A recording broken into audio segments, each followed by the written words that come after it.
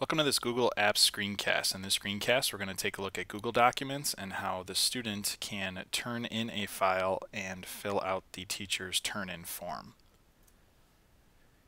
Here I'm logged into the student account. I've been working on this file that I'm ready to turn into my teacher.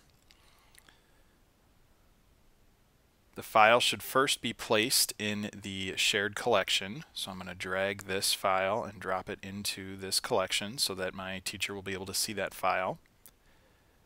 I'm then going to go into the file and I'm going to copy the web address.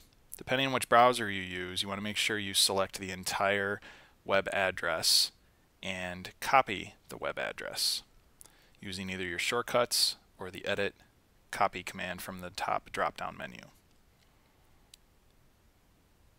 Once that is all set, you should head to your teacher's turn-in form. This might be linked up on your teacher's webpage. Your teacher will give you directions as to where this is. You fill out this form, so I would fill this out with my first name, my last name.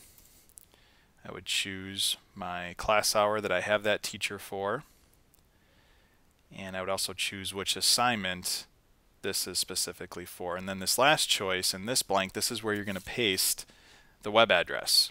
So using your keyboard, depending if you're using a Mac or a PC, it might be a Command V, or if you're using a PC, it might be a Control V. If this choice is showing that says send me a copy of my responses, you can uncheck that and click submit. What this does is this sends all of the student assignments to the teacher, so the teacher will see it like this, where the link for each student's assignment is all in one place.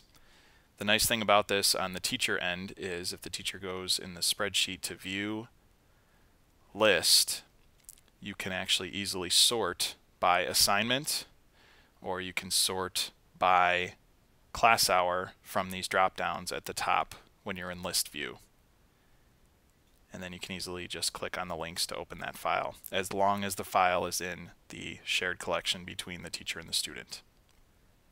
So that is how you use the turn-in form, and please make sure that that file is in the correct folder. Thanks for watching.